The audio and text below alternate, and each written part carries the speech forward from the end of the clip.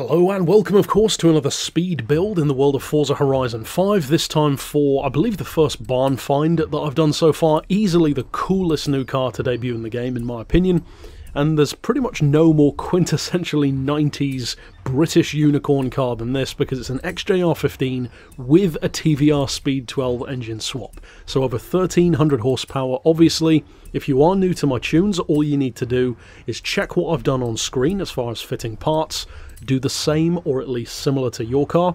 Obviously you can change some things like the wheels if you want to, but generally speaking these are going to give you the best numbers. And then of course in a second I'll show you the tuning for the actual gear ratios and that kind of stuff that you can also compare it to.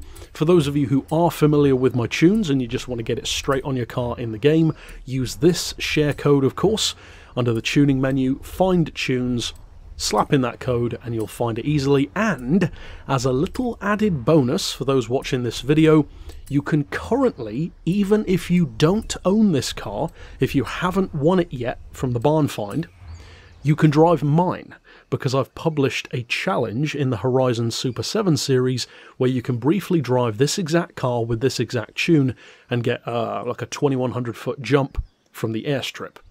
So if you don't have the car and you want to try it out, you can drive mine. I'll put a link in the pinned comment to the code, not the link, where you can try it out. And of course, as you can see on screen, we need to take the car out on the road and show what it can actually do.